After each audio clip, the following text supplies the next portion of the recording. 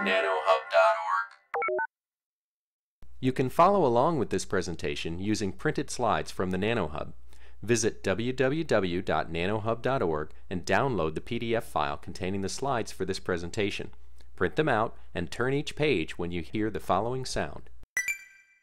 Enjoy the show. I'll just begin talking about the interface charges and then pick up the real meat of the discussion in the next class. Now, one thing you realize that this interface between silicon and silicon dioxide, that region is a very complicated region. You know, silicon part you understand. Diamond lattice, do you remember from long back, diamond lattice, 1/4 the body along the body diagonal and everything.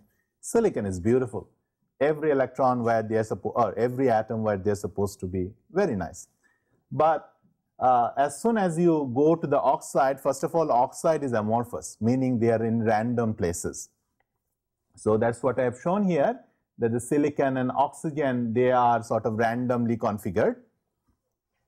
And then there are also dangling bonds like silicon hydrogen, and I'll explain in a second why they come. I've shown on the top how a silicon oxygen bond, silicon dioxide, actually looks like. So the little tetrahedra with 4 red circles, just focus on one element. With 4 circles around, the reds are oxygen. And the little balls inside which is a, let's say, a whitish color, that one is silicon. Silicon binds with 4 oxygen, right? So it binds with 4 red atoms, do you see? And every red atom, every oxygen is sort of bound by between 2 silicons. Every red, look at every red. Every red has 2 silicon atoms, the white atoms, sort of connecting it up. Therefore, you have silicon dioxide because every silicon connects to 4, but every oxygen is shared between 2. So as a result, effectively, every silicon has 4 halves, right? 4 halves, and that gives you silicon dioxide. So this is the amorphous structure of silicon dioxide, this random networks of tetrahedra. This is not diamond lattice. Diamond lattice doesn't look like this. This is a tetrahedra, but it looks like very different from diamond lattice, right? So that's silicon dioxide. So anytime a oxygen is missing, that's a trap. That's where all those charges were being trapped before, in what I was showing you before. And each of the tetrahedra, that's what I wanted to make. The oxygen is the red, and that's being shared between 2 silicon, that's the ash-colored atoms. So you can see why this is called a silicon dioxide. Many times again, you will put it on a flat surface because it's difficult to draw in 2 dimension and draw correspondingly. And I have shown you before, right, how the tetrahedra, you pull out one tetrahedra out and lay it flat, and this has the 4 covalent bonds. I have shown you before, but you realize that the atoms on the surface are unsatisfied because everybody has sort of 4 nearest neighbors. Atoms on the surface, how many did they have? They have sort of 3, and one of them is sort of dangling. And that's not a good thing. Anytime, say, a bond is unattended, that can cause trouble. And what happens, do you remember that we calculated how many atoms do I have on a surface, 1, 0, 0 surface, 1, 1, 1 surface, do you remember? And because those bonds are dangling, those bonds can capture electrons. So those will all come as surface states. Do you remember the surface states, surface recombination velocity and all? So this is those from exactly from that diagram. So you will have a series of surface states because the crystal is no longer periodic. You're stopping it. As a result, you will have a series of dangling bonds which are not the solution of the periodic Schrodinger equation. How many do I have such dangling bonds? Okay, you have done this in a homework. How many? How many could it be? Number of atoms, silicon atoms, is on the order of 10 to the power 22, 23, right, per centimeter cube. So if you just make an estimate, number per centimeter squared on 100 surface would be on the order of 10 to the power 14 per centimeter squared, and if you didn't do anything, that is the defect, number of defects you would have had. That's the blue line. That's the blue line. Number of defects you would have had 10 to the power 14 per centimeter squared. That's huge number of defects. No hope that a freely exposed silicon will carry any current through its surface. No hope.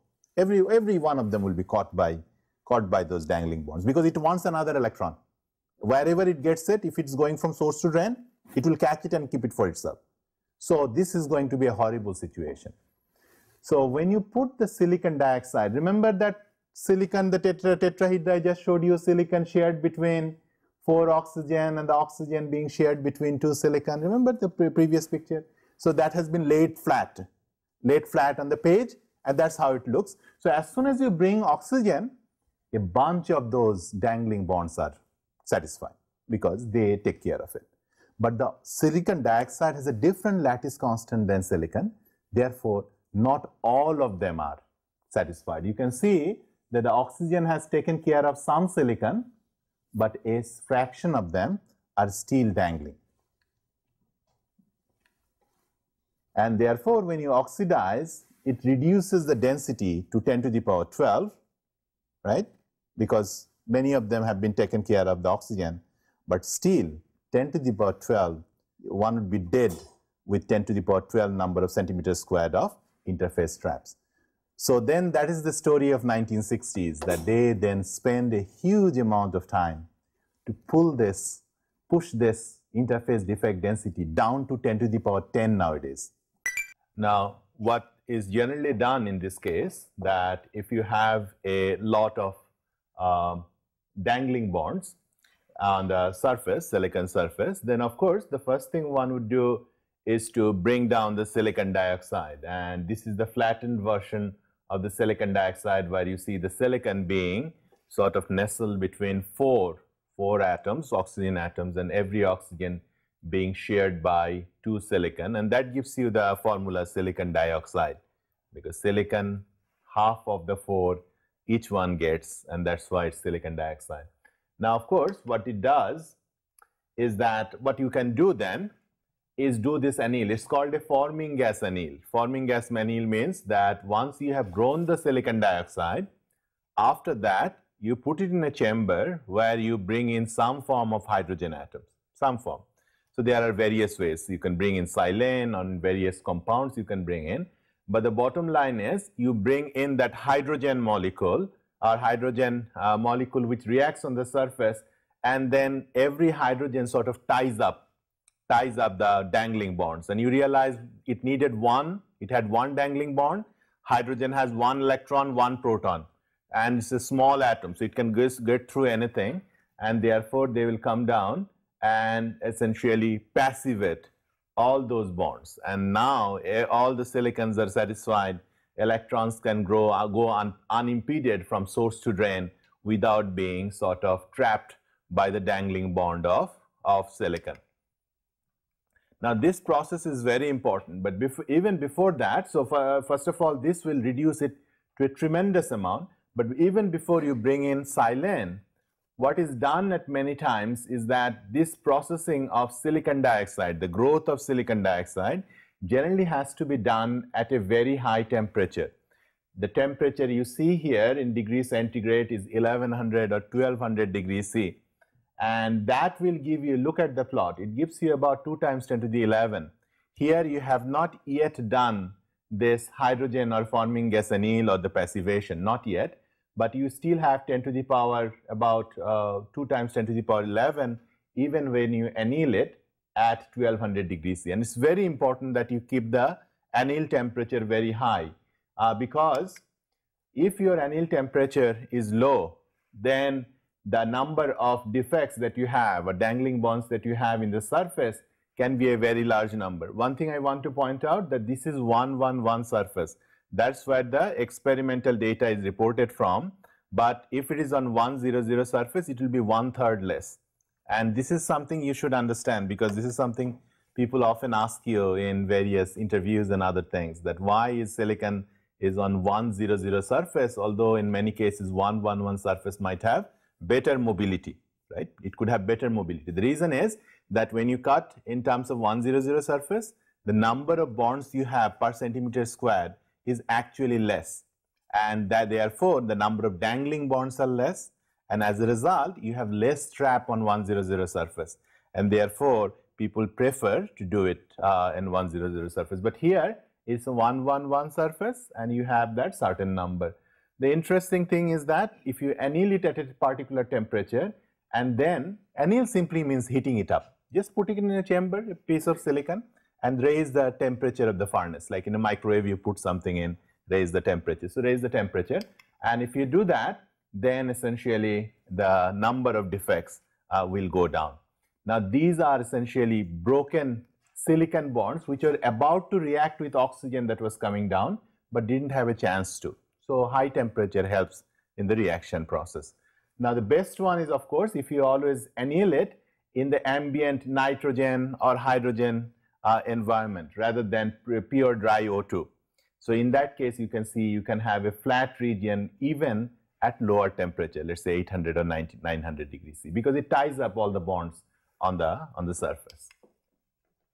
Now once you have done it, then you can see the defect density might go from 10 to the power 12. You can see the blue curve, which is add oxidized, and do you see between these two? So this is saying that in the mid gap region, remember the mid gap regions are the ones that are most interesting. We are talking about traps, right?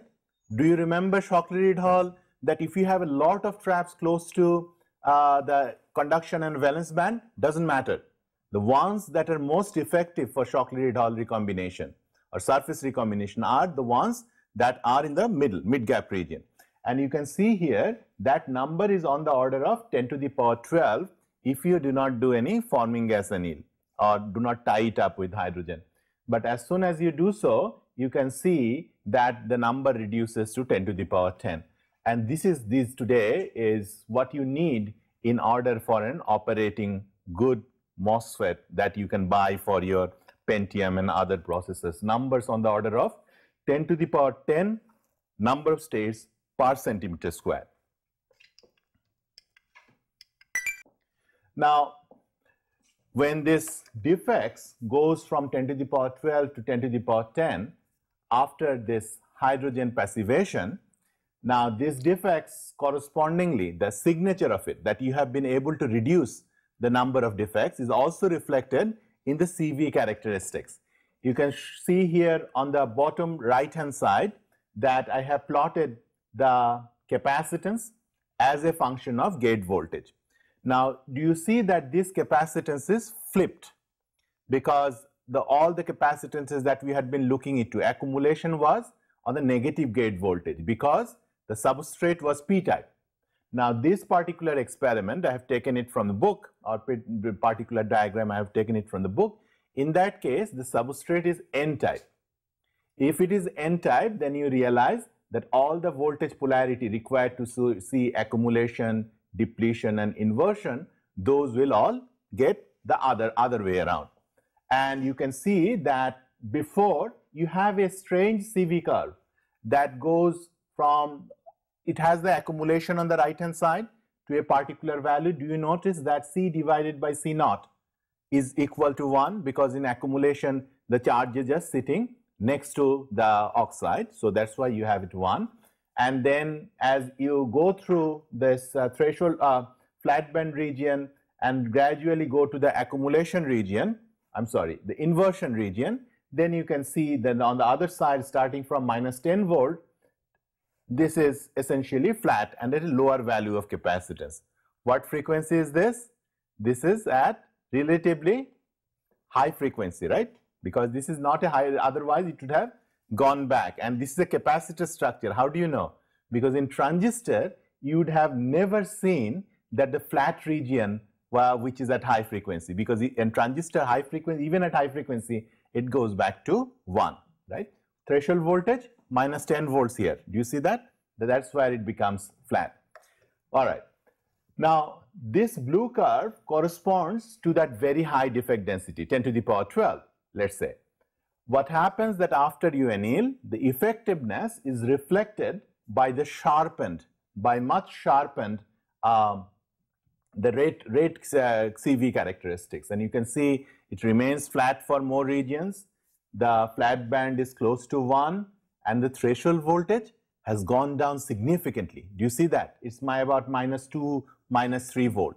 And this has happened because all the interface traps that were trapping charges before, you know, this QF and QIT, that was the interface charge, those have been taken out. Therefore, your threshold voltage has gone back.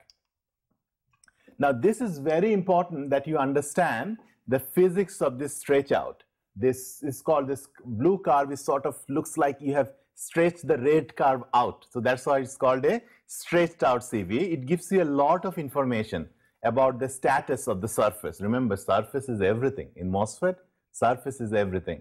And so that gives you a status. So we want to understand why this blue curve looks like this. Why is it stretched out like this? So that is what I want to explain to you.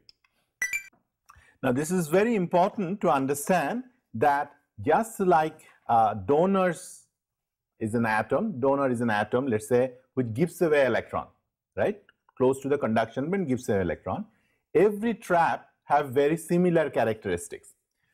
But in this particular case, these donor levels, the surface levels, of course, they are spread throughout. Look at the left-hand side plot. I have plotted the conduction and valence band, and I have plotted the just close to the interface between silicon dioxide and silicon. Now, the blue and the red, these are actually the same surface states. Now, the dotted line is the Fermi level. Now, this is, let's assume that these levels are donor-like. These are not donors. These are donor-like. What it means is that, you know, when your donor level is below the Fermi level, then the donor is full, right? Because it hasn't given away its electron. When a donor doesn't give away its electron, then it has as many protons as the number of electrons.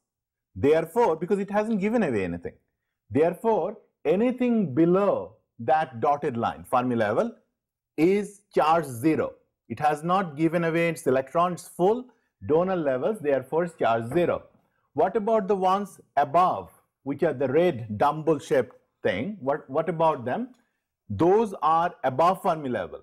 In above Fermi level, typically these are Fermi function is 0. Therefore, they are empty. And if the donors are empty, then these are positively charged. Okay. Look at the, so if that happens if it is donor-like. If, on the other hand, look at the middle panel. Let's assume now that these are not donor-like. These are acceptor-like. Now, in this case, what does an acceptor do? Again, you see in the middle panel, the dotted line being the Fermi level. Below, sorry, the levels above, the blue lines, small blue lines, in those cases, those are empty, right? Above Fermi level, they are empty. If they are empty, that means they have not caught any more electrons. So in that case, what will happen? Those will be 0 charge, because an acceptor, until it catches an electron, right, it's charge neutral. Okay. Now, on the other hand, if it is below, then it's full. It full means, remember, it has one extra place for one extra electron in the outer shell, right? That's what the acceptor is. Like boron is an acceptor. So it catches one electron. It's full. As a result, everything that is below for acceptors is negative, right? It takes a minute to think through this, but you get the idea. Now, what happens that many times these levels, depending on how the hydrogen bonds are oriented in different direction, may either behave like a donor level or an acceptor level. So in general, what I have seen on the right hand side, that generally you will have a combination. Now, do you realize the dumbbell shaped blue ones, these will be positively charged, right? I'm sorry, those would be neutral. Neutral because below Fermi level donor like, and the dumbbell shaped red ones, those will be positive. And similarly, what will happen to the short red segments on the right? these would be below the Fermi level. That means those will be negatively charged, because these are acceptors. When they have an electron, extra electron, then they are negatively charged. And so from here, depending on the Fermi level, you can see I can tune how many positive and negative charges I have on the surface, right? And that will give me different amount of threshold voltage shift. So that's what I'm after. So let's see what happens. Now follow with me carefully, because this is something the professors like very much, and let's see whether I can explain to you. What type of substrate I have? This is a N-type substrate. So therefore you can see my CV characteristics is facing to the other side than what I typically draw. Now let me assume that these are donor-like, all donor-like traps. Now I have bent the band, I have applied a positive bias. So now the N substrate is in accumulation, because it has brought closer to it all the electrons, majority carrier. Now the level, all the defect levels are below the Fermi level. They are all full. If they are all full, what is the total amount of charge? 0. Donor levels all full, below the Fermi level, 0 charge. If it is 0 charge, then of course I have whatever my classical standard CV characteristics is, no problem. If it stayed 0 throughout the voltage swings, then I would have this ideal red CV characteristics. However, what happens that as you go up, by the way, on the top side I have written alpha Vg multiplied by Qox, because this amount of charge depending on the bias will be changing. And so alpha, the fraction of the total number of defects that contributes to the charge, that will be changing depending on the bias there. Now let's say I'm beginning to go the other way, beginning to deplete, right? So I have to apply a negative bias because it's N substrate. Now as I am beginning to deplete, a fraction of the charges, fraction of the defects have moved up the Fermi level. Do you see that? Therefore, now I have some charge contribution which will change my threshold voltage. As a result, if this fraction, for example, if it remained the same throughout for all voltages, then I would have a fixed shift in the threshold voltage associated with this amount of charge. So I would have this blue curve. If this was constant, I'm not saying it's constant everywhere, but if had it been constant, this amount of charge, then I would have a fixed shift in the threshold voltage, and you can see the blue curve has shifted. A little bit more, if I now try to invert it, invert the substrate, all the defects are up above the Fermi level, everybody is positive, huge change in the threshold voltage. So I will have the final curve over there. Now it's supposed to be, the first curve was supposed to be magenta and the last one is red. Hopefully you can see that. Now, of course, this is going through this phase is as a function of voltage. So as if the threshold voltage keeps changing, as you keep pulling the bias, as if the threshold voltage keeps changing. So the real curve you will be seeing is not these separate three curves, of course. What you will be seeing is that there will be a transition of this curve, among this curve, from one to another. Now do you see, you have stretched things out. Now I have just shown you three discrete points. Of course it will be a continuum of points, and you can see therefore the green will become a continuously stretched out CV characteristics. You see that, right? Okay. So that is for the donor states on this side, on the the depletion and the inversion side. But if you have acceptor states, that will give you stretch out on the accumulation side. This is how. Now if it is acceptor like, then what happens? Then if you are on the starting from now for this CV characteristics, I am starting from the very right, because look at the band diagram. I have applied a large negative bias close to inversion, right? It's close to inversion. Now this is acceptor like. All the states are above Fermi level.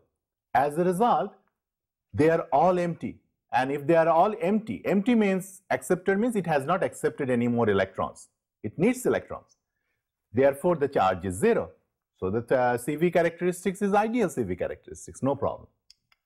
Now, as you are going the other way, because now you are sort of going from the accumulation, trying to come the other, starting from inversion, going to the other way of accumulation.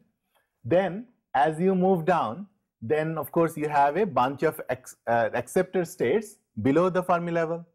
Now these are negatively charged because they just accepted an additional electron. Remember, when boron catches an additional electron, that is when it becomes Na minus. So therefore, I will have some negative charge. And when I have negative charge, correspondingly the threshold voltage, if you put the values in, it will move to the positive side. So now this will be your threshold voltage. Do you see that?